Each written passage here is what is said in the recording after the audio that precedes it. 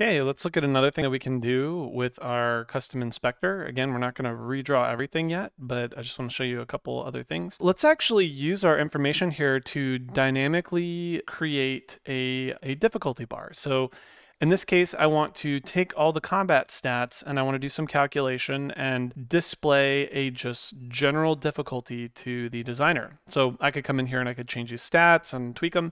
And I can very quickly see generally how powerful is this monster.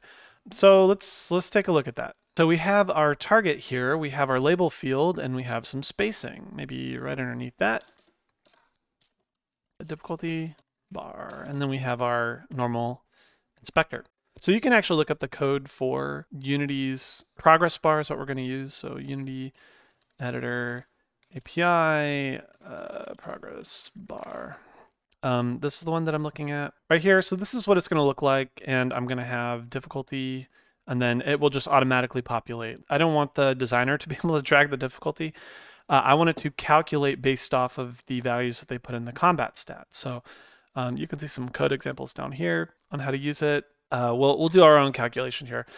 The first thing we need to know is we need to calculate the difficulty. Now, this is kind of arbitrary, right? Like, for example, if we were to calculate the difficulty as being damage plus health plus speed, that's assuming that all these stats are equally balanced, right? We'd probably want that to be a little more specific.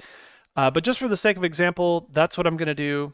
I'm going to pretend that all combat stats are equal. I'm going to say difficulty is equal to, let's see here, we'll say data.health. These are all our combat stats plus data.damage plus data.speed. And that's going to give us some crazy value. The thing though is for our progress bar, if we look up back at this, our progress bar is going to be a value between 0 and 1. So we actually, this is 0, this is 1. We need to give it a value in between. So we can manipulate this data a bit if we want. Let's say, let's do it this way.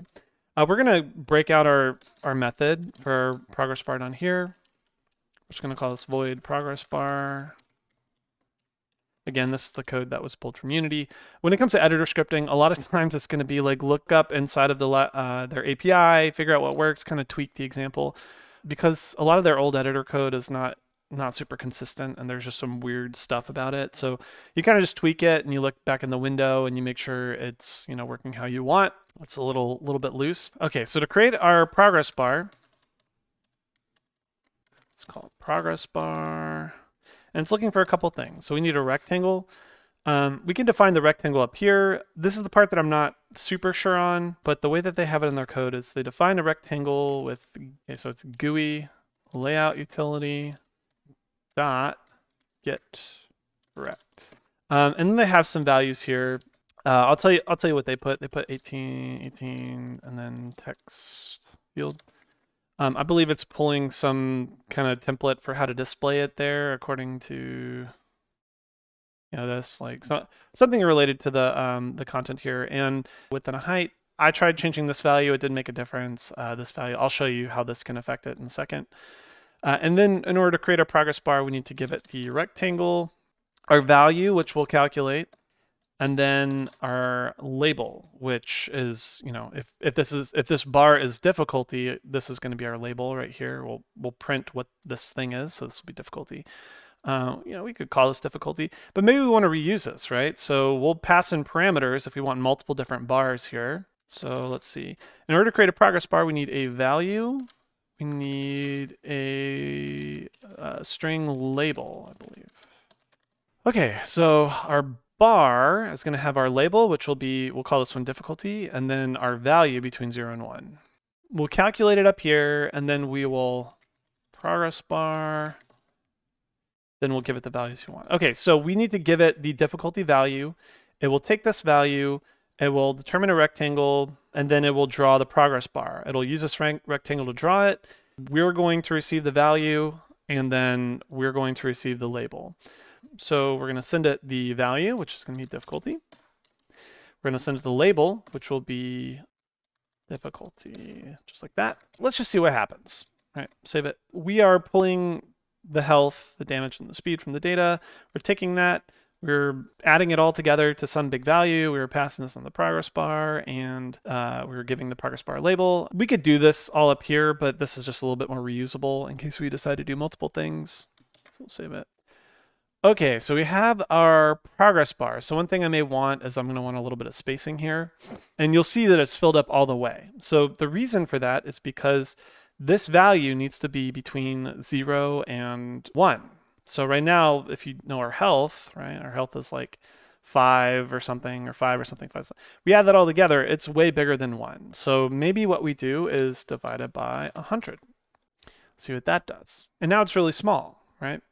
You know, and this is all assuming that, you know, what if our health can go up to 200 or something? You know, we don't know yet. So we may want to be fancier with this calculation later. For now, it doesn't really matter. But the point is, if we save it, oh, I mentioned adding space. Let's do that here. We'll say editor GUI layout space.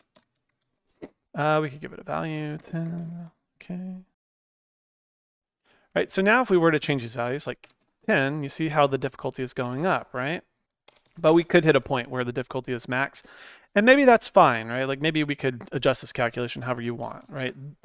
The difficulty is determined by however you want to do that right here. But as long as you take a value and you put it between 0 and 1 and you pass it in, then you could do this. So again, this code could be up here, but this is just a little bit cleaner. Okay, and you'll notice that this difficulty slider is not selectable, right? Like it's calculating dynamically from the values, but it is nice for a designer to be able to quickly see, oh, okay, this is a very powerful monster. This monster is not very powerful. This one is very powerful.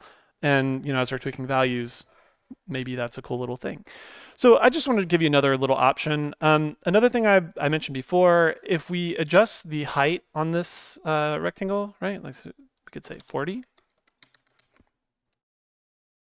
Right, it's a little taller. Looks a little nicer too. Like I said, I tried messing with this value, and I didn't really get anything different. Text field, whatever. So maybe it's doing something else behind the scenes. It's not super important to me right now. As long as you understand how you can utilize a progress bar really simply inside of an inspector, you can control the value however you want, and you can display. Like this is one way in which you can display information. And we're just adding it onto our custom inspector, or we're adding it onto our normal inspector, right? Like we're putting it right at the top. We still have not redrawn this. We're still kind of just adding things around it, which is a good place to start to add some customization. So there you go, little display bar to help you display information.